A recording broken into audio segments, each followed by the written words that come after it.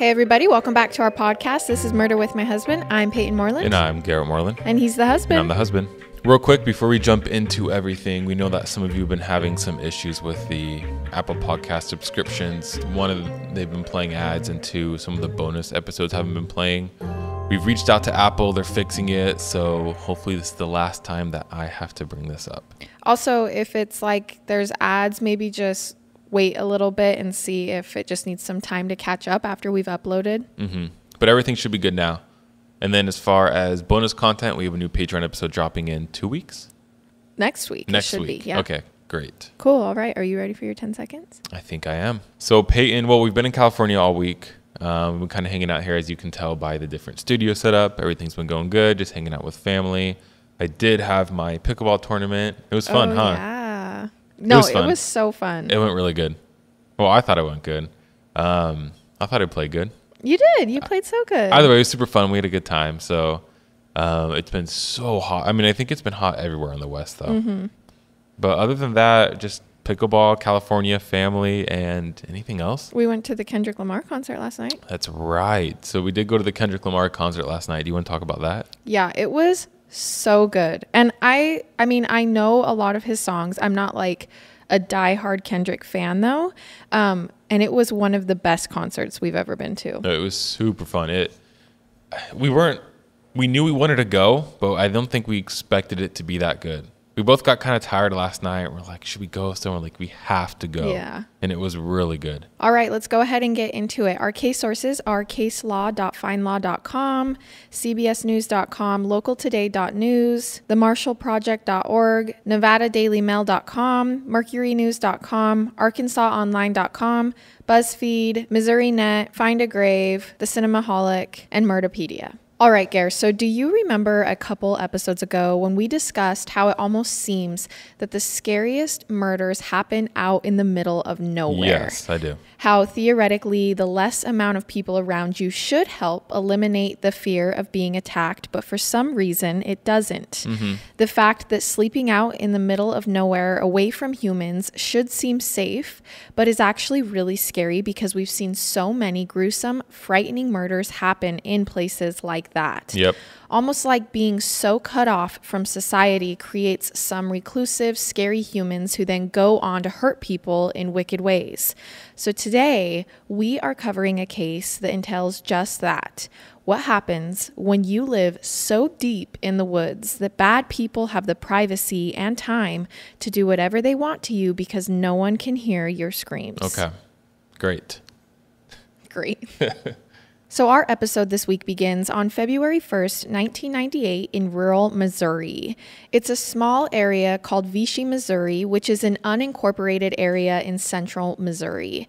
Today, the current population of Vichy is 946 people. Okay. So you can imagine how rural and small we were talking about back in 1998. Uh-huh. Vichy rests about 40 miles southeast of Jefferson City, Missouri, and the homes in the area lay at least a half mile to miles away from each other and are very secluded with large trees surrounding them. And on this evening in February of 1998, 36-year-old Susan Brouk and her two children, 12-year-old daughter Adrian and 9-year-old son Kyle, were planning on going to Susan's sister's house for Sunday dinner. They never showed up. Dinner time came and went without word from the Brouks on why they didn't show, and Susan's sister, Kay Hayes, found it odd. It wasn't like Susan to miss Sunday dinner, let alone just not show up without calling and explaining why. So Susan Brouk was born on October 23rd, 1961, to Winifred and Joseph in their very small city of Roya, Missouri. Susan grew up in a large family with 3 sisters and 2 brothers. Her siblings were Michael, Marvin, Kay, her sister, who hosted Sunday dinner that Susan had missed, and Joy and Barb.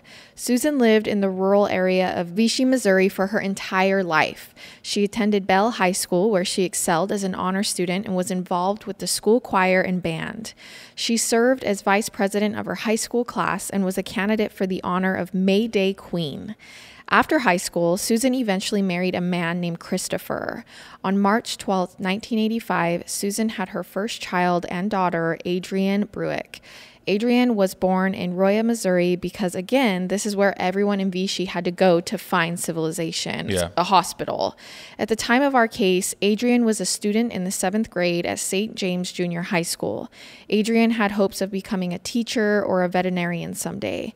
She was active with volleyball and, like her mom, was in band and choir. So I'm trying to think of the high school. Was there like 100 kids at the high school? Yeah, so you actually had to drive to the nearest city, which was Roya, to go to a high school, to go to a hospital, to go basically anywhere. Okay. So after Adrian, on September 17th, 1988, Kyle Christopher Brouk was born in Roya. He was a 3rd grade student at Lucy Wortham James Elementary School in St. James during our story. Kyle had hopes of becoming an Army officer someday. He enjoyed playing soccer and was a good student. After having both kids, Susan and Christopher divorced, which resulted in Susan raising both Adrian and Kyle on her own as a single mom. This ended up being great, though, because Susan's life reportedly revolved around her children. There was actually no information as to whether Christopher was involved in helping to raise the children after the divorce or whether he shared custody of the children with Susan. I haven't seen any reference to him doing that, but I can't say for sure that he didn't have a part in their life either. Mm-hmm. But at the time of our story, Susan and her 2 children were living in home in rural Vichy, and she was employed and working at an electronics plant where she worked in the production department. 2 days after Susan and her children missed that family dinner in February of 1998, Kay's concern, her sister, grew when she still hadn't heard anything from Susan. She called the home number but got no answer. She then called one of their sisters, Joy, to see if she'd heard from Susan, but Joy hadn't heard from her either. On the evening of Wednesday, February 4th, 1998, Kay, Joy, and other family members, along with a friend, went to Susan's home to go check on her and the children. They quickly discovered that Susan and her 2 kids weren't home and that their Bronco, their family car, wasn't there. The family members went inside the house, and their fear grew stronger when they discovered Susan, Adrian, and Kyle's winter coats inside the house, which didn't make any sense because it was February in Missouri, so it's bitterly cold outside. Like, they wouldn't go anywhere without their coats. Just as concerning, it was plain that a robbery had taken place in the home. The family members could see that the TV and the VCR were missing. There were a bunch of valuables missing from the home. So the family members, of course, called the police. The police came out to Susan's home that night, where they secured and searched the scene. An officer from the Missouri State Highway Patrol, who would be heavily involved in investigating the case, named Ralph, found Susan's prescription glasses in Adrian's room. Now, the family members told police that Susan would never leave the house without her glasses. She couldn't see without them, so this was even more alarming. Okay. Based on the circumstances, it appeared to everyone that the 3 were possibly kidnapped and then forced to go somewhere in their own car, because it looks like they left unwillingly. The police started asking questions about who would want to do such a thing, and they also asked for information about Susan's ex-husband, Christopher. Apparently, the 2 didn't have a very harmonious relationship, and as we know, the husband or the ex-husband is always the first suspect. Surprisingly, I couldn't find much information about the investigation into Christopher, other than the fact that he was cleared of any involvement in the disappearance, which leads me to believe that he must have had a pretty strong alibi for this time. While tracking down the ex-husband, police were also making their way to neighbors' homes to see if they might have seen or heard anything. It was a fat chance, since the closest neighbor was almost still a half-mile away, and the area was dense, but maybe they noticed a strange car or something happening. Police made their way to the door and ended up speaking to a man named David Bolin. Now, David told police he hadn't heard or seen anything strange, and he really didn't know Susan or her children. Police asked him if anyone else lived with him in the house who they could talk to. Maybe someone else had seen something. It seems strange that he doesn't know them. No, because the houses are at least a half mile apart. I mean, still, I guess if you're neighbors, right? At some point it's... Right, but this is also a rural area. I mean, when I was researching the area and everything, it doesn't seem like a very, everyone has a farm and everyone's super friendly. It seemed like, everyone is out here, so they don't have to be in civilization. So I'm not that surprised that he's like, I don't even really know them. I mean, I guess there's still neighbors we don't even know that live next to us. True. That are a couple feet. Right. So David Bolin told police, actually, my 2 nephews live with me. 18-year-old Mark Christeson and 17-year-old Jesse Carter. but the teenage cousins would not be able to talk to police. And police are like, okay, why can't we talk to the boys? They couldn't talk to police because David Boland hadn't seen them in 3 days. And the uncle didn't know where they were. Okay. In fact, the last time he had seen his teenage nephews was Sunday morning, the same day that Susan and her children missed dinner with family. So when police realized that not only was Susan and her children missing, but also the neighbor boys as well, they were almost positive the two were connected. In this extremely small and rural area, it just so happens that 2 neighboring homes had residents who were missing. So police began conducting interviews to try and figure out how Susan, Adrian, and Kyle's lives tied into Mark and Jesse's beyond just being neighbors. Yeah. And I will now be referring to Mark and Jesse as their last names, which is Christeson and Carter.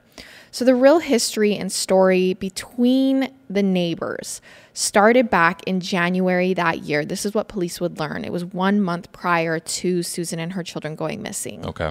Apparently, trouble developed between Mark Christeson and Susan Brouk sometime in January 1998. It all started when Susan reached out to Christeson to make a request. She asked him to please not hunt on her property anymore. Okay. Her reasoning: young Kyle, her son, enjoyed the outdoors and did a lot of outside roaming and play. I mean, very typical. Susan knew it wasn't safe for Kyle to play outside on their property if Christeson and Carter were shooting guns and hunting nearby. There could easily be an accident. So this is a completely sane and normal request of her. Stay on your property so my kids can freely and safely roam on our property. But Christeson took offense to the fact that Susan asked them not to hunt on her property, given that young Kyle played outside. Susan was now considered an enemy to a very unstable and reckless teenage Mark Christeson. Weird. Christeson thought Susan Brouk, quote, was a B word because she made him get off her property a couple of times. So this is what he was telling people. He definitely had beef with her just because of this. And even though trouble was brewing between the neighbors, tension was also rising at home between Uncle Boland and the 2 boys. On February 13th, 2004, Christeson and Carter were unhappy living at Boland's home because he listened in on their phone calls and also expected them to work on the property. Like keep up their end of the bargain. And I'm just sitting here going, oh, poor boys. How frustrating to be expected to pull your own weight at home. But it seems to me, I mean, the sources didn't really cover this, but after researching the case for as long as I did, it seems like the boys were very entitled. They had a lot of alone time. It was 2 boys who were living with their uncles. Their home lives had been bad, so now they ended up at their uncle's house. It just feels like I'm not that surprised that they're like, I can't believe I have to pull my weight at home. So as police were digesting the tumultuous past of the boys and their troubled relationship with Susan, they were also now conducting searches for her and her children, searching on foot, scanning the house and surrounding areas for any clues. By February 5th, 1998, just a day after the family had been reported missing, the Missouri State Highway Patrol used a helicopter to search the area for the missing family and their car. It was during this helicopter ride that officers conducting the aerial search noticed something floating in a pond not far away, only a half-mile southeast of Susan's home. The police landed the helicopter in a field near the pond to investigate, and there they confirmed everyone's worst fears. According to Localtoday.news, as the helicopter landed and the detective made his way to the pond, he spotted a 16-gauge shotgun. The pond had a thin layer of ice over the surface, and as the detective and his partner drew closer, they realized that what was floating in the icy pond was a human body. According to the detective, the body was floating on its back, the head out of the water, and part of the shoulders out of the water as well. When they found the body, they found it to be a white woman in her 30s or 40s. She had neither shoes nor a coat on. She also had a large cut across her neck. After pulling what the detective thought was missing Susan out of the water, he also saw what appeared to be 2 shadow figures out further in the pond. Gosh. The detective goes to the pond and breaks the ice near the shadows, pulling out 2 corpses. The other 2 bodies were determined to be Susan's children, Adrian and Kyle. How old were the boys again? The neighbor boys, 17 and 18. Okay, so super young. Yeah, super young. So missing Susan and her 2 children have just been found basically a half mile away from their home, floating in a pond, murdered. The medical examiner performed autopsies on the 3 bodies. The results were as follows. Susan's death was determined to be from drowning. The cuts on her neck weren't severe enough to cause immediate death. The ME, though, found that Susan had suffered bleeding under her scalp, which was the result of a blow to her head. According to the autopsy, the injuries to her neck would have been fatal injuries. She would have died from the blood loss within an hour of the injuries, but she had drowned before that happened. So essentially, she had been cut, her neck had been cut open, but she had been drowned before she died from blood loss. Adrian's death was from suffocation. The autopsy also revealed that Adrian had suffered a puncture wound on her arm that was consistent with having been hit by a shotgun shell. So almost like someone had tried to shoot her but had missed and it had just grazed her arm instead. Although the ME didn't find any actual bullets in her arm. Kyle's death, like his mom's, was from drowning. He also had been bleeding under his scalp. The ME found 2 superficial cuts across Kyle's neck. One was a 2.5-inch cut and the other was a 3.5-inch cut. So both Kyle and his mom had their necks slashed and then they were drowned. Jeez. The full police investigation began after this. The police searched the area around the pond. There they found various key pieces of evidence, including a shotgun shell from a 16-gauge shotgun, some shoe prints, and the presence of blood splattered around on dirt and leaves by the pond. So they essentially figure out this is the crime scene. Like, the whole family was beaten and attacked here and then drowned and then pushed out into the pond. And can they tell if it was done by 1 or 2 people yet? They have no idea, but the boys are still missing at this point. The police also found 2 cinder blocks on the bank of the pond near where the bodies were found. What did the cinder blocks have to do with anything? Well, they were most likely used to weigh down the bodies in the pond, but it was too hard to get them attached to the bodies. Got it. So they ended up just pushing the bodies out. Significantly, the police found tire tracks, which they were able to track. The tire tracks from the scene where the bodies were found led all the way back to David Brolin's property, the closest neighbor of Susan, Adrian, and Kyle, and the home where disgruntled Christeson and Carter lived before disappearing the same day Susan and her children were last seen. So to everyone around, it seemed like Christeson and Carter most likely had something to do with the deaths of Susan, Adrian, and Kyle. And they were now on the run in none other than Susan's own missing Bronco, because if her car's missing and the boys are missing, 1 + 1 = 2.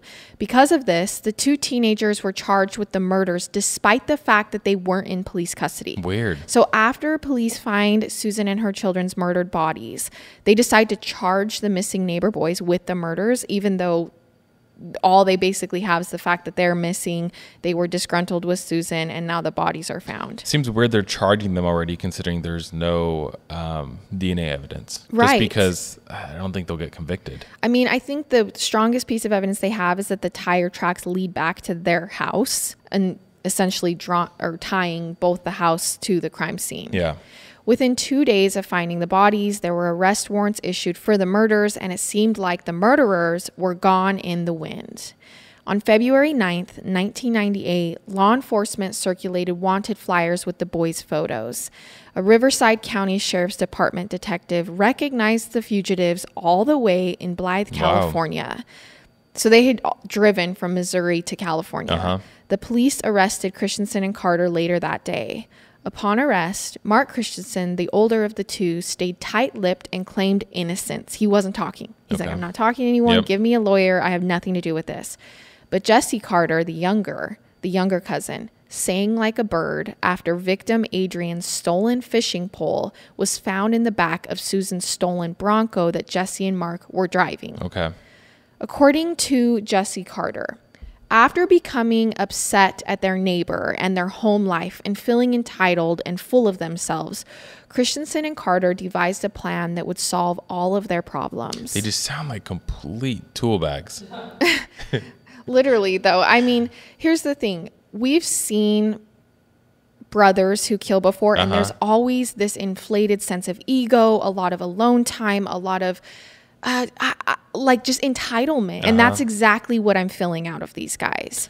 I mean, just from the beginning, I have to work on the farm. Oh my gosh, my life's so hard, right? Everything from the beginning just sounds like, I don't know, welcome to life. Literally. So on Saturday, January 31st, 1998, Christeson and Carter came up with a plan to run away from home where they lived with David Brolin, their uncle. The next day, they were going to rape Susan to get back at her for kicking them off her property. They were then going to steal her Bronco and drive it to California, where they would start over and finally live life, not tied down by their uncle and not living near their awful neighbor. Which seems so ironic. Like, what were they going to do for work? This is what I'm saying. They didn't even think that far. Yeah. They couldn't even think that far. Although this is a much shorter prep time than we normally see with teenage familial killers, the next day, Christeson and Carter executed their plan. It was Sunday, February 1st, 1998, and they waited for their uncle to leave for work. Once he was gone, they grabbed 2 shotguns, knives, rope, extra shoelaces, and gloves, and then headed on foot the short distance to Susan's home. I was like, what does killing them have to do with their plan, right? So, like, why not just take the car and leave? So you have to keep in mind, this is the confession that Jesse Carter is giving police, right? This is coming from his testimony, basically, because Mark has decided to lawyer up. And he's like, no, the whole plan was just to rape her. But it seems to me that although that's what they claim their plan was, they sure did create a pretty solid and scary kill kit to bring with them. I mean, I just said they brought 2 shotguns, knives, rope, extra shoelaces, gloves. So I'm like, if you were really going over there just to conduct a sexual assault, why are you bringing all this stuff to kill them? No way. Also, I think it's weird that one of them lawyered up and the other one didn't. Again, pretty common in a killing duo where one is a submissive and one is a dominant. You just think they would have talked about it before. Like, I'm sure they did. If we get caught, let's both lawyer up, and then one does and one doesn't. Oh, I don't think they're that smart. Yeah, apparently not. I just think the older of the two was kind of the ringleader, and so he was like, no, I'm going to lawyer up. But the younger was probably the more submissive in this situation. Which is also interesting because he will probably get a plea deal because he's saying all this information. Granted, we don't know what the truth is yet. So Right. So Christeson and Carter, according to Carter's testimony, arrive at Susan's house and they hide outside the home for a few minutes before breaking in. Keep in mind, this is like in the middle of the day. It's daylight outside. And all 3 members of the Brouk family are inside, Susan and her 2 children. One source said that they went in the front door, so it's not clear whether it was locked or not, but they certainly didn't have permission to enter into the home, and they most likely caught Susan and her children off guard. The crime initially did start as more of a home invasion robbery. And trigger warning, we are going to go into detail about the time that the boys spent in the house, and so it could be triggering to some listeners, so feel free to skip ahead if you don't need to hear this part. Christeson and Carter bust in through the door and they found Adrian and Kyle in the living room sitting on the floor. Carter got busy tying up the children's hands with the shoelaces that they brought. Their mom, Susan, had been in the kitchen, but then she came into the living room, likely running in when she heard the commotion. So insane. Christeson pointed his shotgun at Susan and then forced her at gunpoint into her daughter's room. Allegedly, following the initial plan, Christeson sexually assaulted Susan on Adrian's bed. Christeson then brought Susan back into the living room where Carter used some yellow rope they'd brought with them to tie Susan's hands behind her back. And again, none of the sources listed who's the dominant and who's the submissive. But the older of the 2, Christeson, he took the mom. He conducted the sexual assault while Carter stood watch. Like he was just being the watchman. He was just tying. So to me, that's kind of why I'm getting this vibe. Yeah. After Susan and her children are all tied up in the living room, Susan says to the neighbor boys, "You had your fun, now get out." During this whole thing, Susan and her children had resisted and fought back, so it did not go without beating and injury. Both Susan and 9-year-old Kyle had wounds bleeding from their heads because they had been hit on the head. They're so young. There's just nothing they can do. Nothing they can do. That's so messed up. It was around this point in the attack that 12-year-old Adrian recognized Jesse Carter as one of the attackers. She called him by his name, and Christeson and Carter panicked. Now, I found no source that mentioned the boys were masked or disguised, so I'm not sure how they didn't expect to be recognized. So I'm going to assume they were masked up, but also maybe they really didn't know each other well enough. But wouldn't Susan recognize them if she had asked them to get off their property? So I'm assuming we're just missing some evidence here, and they had tried to disguise themselves. And also, there's a slight chance that the boys just said they weren't originally planning on hurting the family and used the lame excuse of being recognized as their way to justify what they did. That's true, yeah. So there's a chance that they were always going in planning to murder, didn't disguise themselves because they knew they were going to kill them. But then once they got caught, we're like, no, we weren't going to kill them. But then they recognized us. So I'm still not 100% convinced that they didn't go into the attack knowing full well what they were about to do. Like I'm not 100% convinced, even though that's what they are claiming. With all the supplies they had, in my opinion, there's no questions. I agree. No questions asked. So Christeson and Carter, according to Carter, then forced the 3 terrified family members into the back seat of the family's vehicle, the 1984 Ford Bronco. They also loaded the Bronco with various items they stole from Susan's home, including electronics such as a TV, a VCR, a car stereo, a video game player, along with Susan's checkbook, some music CDs, and Adrian's fishing pole. Christeson drove the 5 of them in the Bronco a short distance along a rural highway and then down an unpaved gravel road and across a neighbor's field. He stopped the Bronco at a pond near the edge of some woods. Christeson and Carter forced Susan and Adrian and Kyle out of the car and to the edge of the water. There, they then committed their brutal murders. The details are truly horrific, and I'm not going to get all the way into them because it's just more heartbreaking than helpful to the story. That's another thing as well. I think if maybe you don't plan on killing someone, maybe they just shoot them and they leave. But considering how gruesome. We haven't gone into all the details, but considering how gruesome it sounds like, this was 100% premeditated. I agree. 110%. I agree. I think that they just used the whole, we weren't planning on killing, but try to get a lesser charge. Awful. So Susan's throat was cut near the water, and after that, the kids were gruesomely murdered. All 3 of them were pushed into the pond with weights on them. But again, some of the weights weren't attached to them because they were found at they were found not in the water. Did both of the brothers have part in the murders? Do you know? We don't know. Okay. We don't know. They never clarified who did what, but you still have 3. Yeah. None of it was quick or painless, and there were multiple attempts at killing all of them because, again, as we've learned, oh my gosh, it's not as easy to kill someone as someone would think, and so they had to try multiple methods, which we've seen with young teenage killers, killers who are obsessed with killing but don't actually realize how hard it is to murder someone. But then for the victim, this is just 10 times more painful because, you cut someone's throat and then they don't immediately die. So then you keep doing more and more and more to try to kill them. So I'm not going into detail, but that is exactly what happened here. And I will dare say that one of the cruelest things you could do is cut a mother's throat and then make her watch as you brutally murder her children as she's bleeding out. It's just awful. Yeah. So Christeson and Carter then drove the Bronco back to the home they lived in with Brolin. They left the vehicle near a pile of garbage on their property, presumably to keep it hidden until they could get away. They ran into the house where they grabbed their clothes, their belongings. They loaded it into a different car, an Oldsmobile. They drove the Oldsmobile to where they'd left the Bronco near the garbage pile and moved all of their stuff from the Oldsmobile to the Bronco. Okay. They then used the Bronco to flee the area. A relative actually saw them doing this and ran after them on foot, but Christeson and Carter drove away. So it's just kind of like, okay, I guess they didn't want to talk. I can't believe that they found them in California. It's not like it was 2020. I know. It was 1998. Granted, everything was, we weren't like in the 50s or 40s, but still to be like, for a cop to recognize, oh, wait, that's them? That's the fugitives. On a state that's pretty far away from California. Right. And large. That's impressive. Right. So the boys headed west on Interstate 44 towards California, selling the items they had stolen from Susan's home along the way.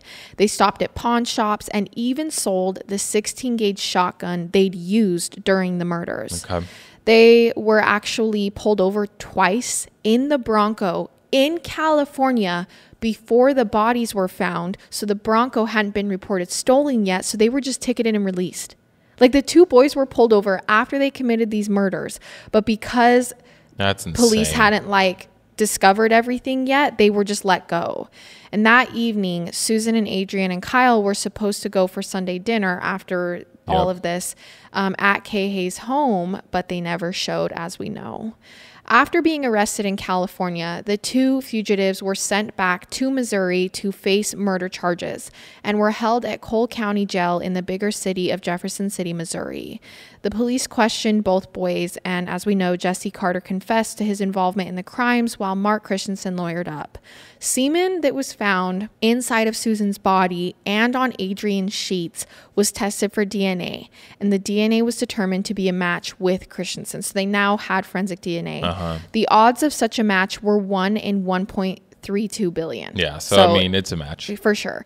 Law enforcement also determined conclusively that the 16-gauge shotgun that Christeson sold at a pawn shop in Texas was the firearm used to fire the shell that was found next to the pond where the bodies were found. So again, tying them to the crime scene.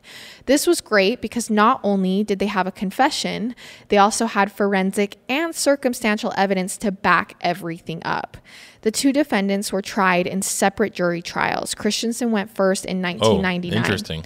Carter's murder trial took place in 2000. Now, I actually looked this up, and one of the main reasons you would separate these trials is because they're going to use Jesse Carter against Mark Christeson. He's going to testify against his cousin, even though they're both being charged, which is why the trials are separate. No, yeah, that makes sense. At Christenson's trial, Jesse Carter did indeed testify against his cousin in exchange for the state not to seek the death penalty against him. So Mark Christeson the state's going to push for the death penalty, but because Jesse Carter confessed and then testified against Mark at trial, he's not going to be put up for death penalty. Which is super interesting because there is a lot, I guess, Jesse could have done to get out of it, right? He could have lied. He could have said he didn't do any of the killing, but he didn't say any of that, I assume. No. Well, the other thing is just the forensic evidence was so strong that he was clearly there. I guess they already assume he's a submissive. So, I mean, there's a lot of routes. I'm glad he didn't, but there's a lot of routes that he could have gone. Yes. Overall, Carter's testimony portrayed himself as the minor participant in the murders. So even though he didn't say he didn't have a hand in it, but he said, I didn't do the sexual assault. I didn't, basically confirming that Christeson was the dominant and Carter was more of the submissive. Christeson testified in his own defense, which seems to be common for narcissistic killers, for them to be like, no, I have to talk. I have to defend myself.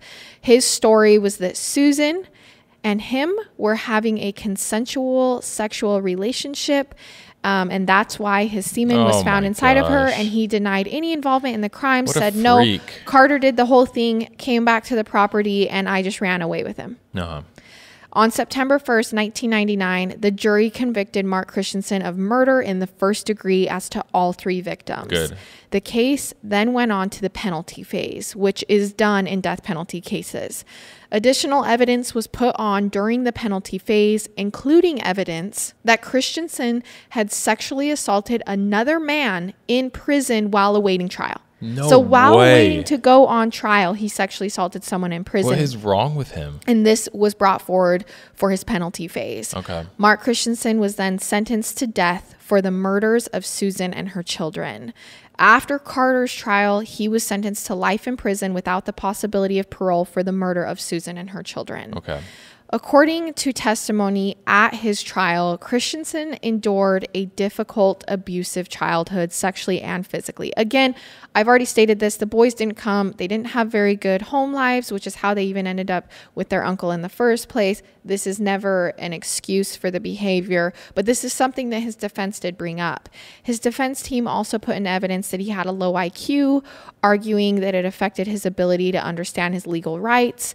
This was an effort to try and avoid avoid the death penalty. They also claimed that his IQ was only 74 and that he had severe cognitive disabilities.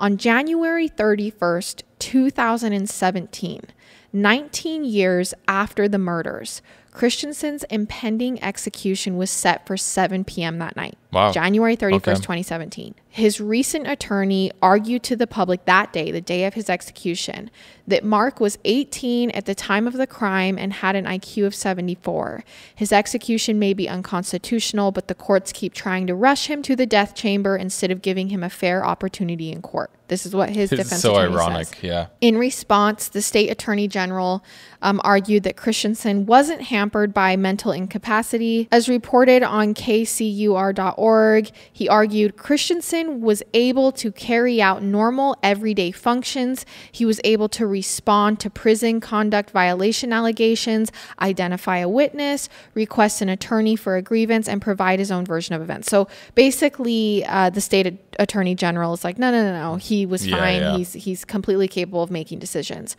At 3:46 p.m., the day of his execution, the United States Supreme Court denied an additional stay in the execution. So they're like, nope, we're not going to pause it. We're going forward. And newly elected Missouri governor declined Christeson's request for clemency. He gave a statement that he thoughtfully considered the facts of the case and decided not to intervene in the execution. Wow. At 5:14 p.m., the execution process begins to be carried out at the state prison in Missouri. There is tight security around the prison at this point. According to the Missouri Department of Public Safety, 14 people were outside of the prison demonstrating against the death penalty. So because he was being executed that day, demonstrators were there saying, we don't agree with the death penalty. At 7:05 p.m., 8 minutes after the lethal injection was given, 37-year-old Mark Christeson is pronounced dead by the Missouri Department of Corrections. His brother and sister-in-law attended the execution in support of Christeson. And although it had been 19 years, 37 seemed so young to me. Like shockingly young, even though I knew he was 18 at the time of the murders. I also find it weird. I mean, to each their own, but that like you have family that comes. I mean, I get it. I guess you're dying, but I don't know. You brutally murdered 3 people. I understand. So I probably have a different opinion maybe than some other listeners, but that's my opinion. You wouldn't go? No way. I would probably go. Like if, let's say Payton kills 3 people. You wouldn't go? No, there's no way, dude. Well, okay, what would you go to mine? Yeah. You're insane. Yeah, but Garrett and I, we fundamentally disagree on this topic. Yes. So we have 2 opposing opinions. Totally okay, yep. But it does give us a different view when we listen 100%. To these cases. So a statement was given by Adrian and Kyle's half-sister, which this would be their dad's daughter from a different marriage. She says, "There's not a day that goes by that I do not miss them, and I wish they were here." She fought tears as she read a poem that Adrian wrote in the 6th grade not long before she died called Our Love. The poem is actually provided on the internet, so to close, I'm going to read the poem that Adrian, our victim, wrote. Okay. It goes, "Our love will always be there, even when fate is not fair. Sometimes our love may be lost, but that's not always the ultimate cost. Love is when you meet the unique, the one your heart is out to seek. Love is soaring to the sky, but not everyone can tell you why. Love is when your heart has a voice. What will happen is not your choice." And I just wanted to kind of end with that a bit because she was going to die not soon after she wrote that poem, but for being so young and to, already put those thoughts out there, I just thought was really, really beautiful. It's just so sad that, they didn't do anything wrong. They did nothing wrong whatsoever. They literally just said, please don't hunt on our land. And so they got killed because of it. Right. And this brings me into the psychology that we were talking about, where this is not the first time we've seen young brother or male relatives who plan to commit violent crimes together. It's insane. This story kind of draws eerie similarity to me. There's a case called the Beaver family who were all murdered by their brother. It was 18-year-old Robert Beaver and 16-year-old Michael Beaver. So basically, the Beaver children lived a very secluded life. They were homeschooled. They had a lot of alone time. Robert, the older one, ended up on the dark web which he introduced to Michael, his younger brother. Together, they became fascinated with the power and fame that comes from mass killing. They became obsessed with the Columbine shooting and familial side. Remember that the Columbine shooters were also very obsessed with power, fame, darkness. The Beaver brothers prepared and planned the murder of their family, going from their dad, who was 54, all the way to their 2-year-old sibling. Crazy. On July 22nd, 2015, police received a 911 call from one of the family members who told police his brothers were attacking the family. Screaming and commotion could be heard in the background of the call before the line went dead. And these two brothers literally just killed their whole family. Yeah. And it seems to me the connection between murderous siblings or family members kind of comes from a rougher home life, seclusion, a lot of alone time together, and at least one or both members having a heightened sense of self-entitlement and obsession with power and fame. And it's pretty strange how common this type of murder happens. But that is the murders of Susan, Adrian, and Kyle. All right, you guys, so that is our case for this week. Thank you so much for listening. Thank you so much for supporting. Again, a reminder, a bonus Patreon episode will be here next week, and I guess we'll see you next week with another episode. I love it. And I hate it. Goodbye.